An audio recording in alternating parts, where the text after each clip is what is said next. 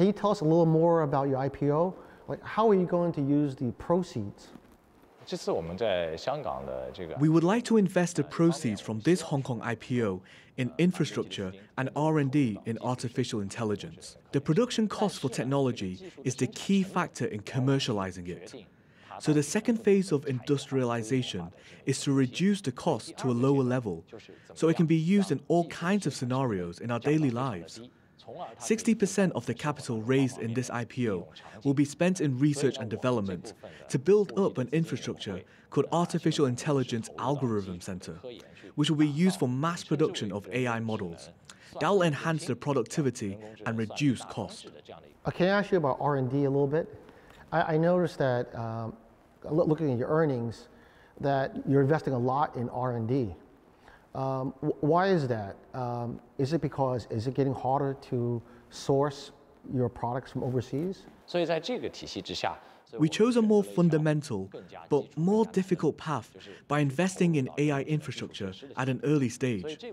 This investment, including investing in R&D talent, accounted for a large portion of our R&D expense. But we are already seeing the scaled effect from our investments.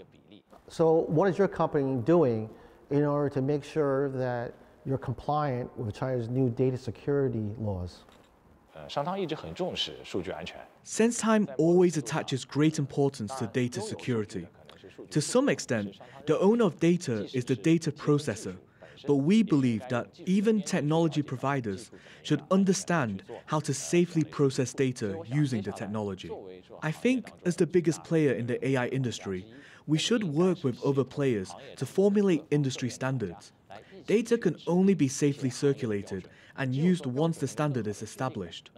I believe that will benefit the whole industry. Your revenues are up 92%, and your I think gross profit margins are in the 70% range. 70 is very impressive. But your losses, your operating losses are getting wider as well. I guess I have to ask you, I mean, when is your company going to become profitable, and what are you doing in order to ensure that? SenseTime's revenue is very healthy. Its loss to revenue and loss to asset ratios are very low. We believe that investing heavily in technology R&D at the early stage is the only way to make an impact on the industry. For us, we are seeing a very clear path to achieving profitability for the next few years, thanks to our early investment in AI infrastructure. It's been a year of regulation. We're seeing it from online gaming, the tutoring, and now the Cybersecurity Administration has mentioned that they might actually, they're looking at maybe more regulation in the AI space. What is your company doing in order to head off more regulation? We believe timely interactive regulation will benefit the emerging industries, especially for the ones in high-speed development. Some premature regulations can't appropriately reflect the boundary of an industry and the technology if the regulators haven't yet fully grasped the changes in the technologies. So regulators should keep adjusting what and how they should regulate. But the regulation can also be a painful process if it comes too late. When a great amount of investment has already been put into the sector, it will need a lot more efforts to correct the direction. That's why we always believe that two parts of regulations are needed for emerging technologies like ours.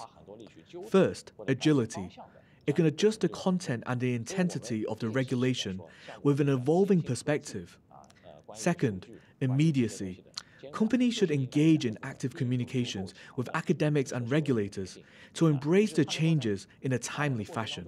Your company was hit by sanctions during the Trump administration, and that's sort of continued more or less during the Biden administration. I think maybe it's one unit that was affected.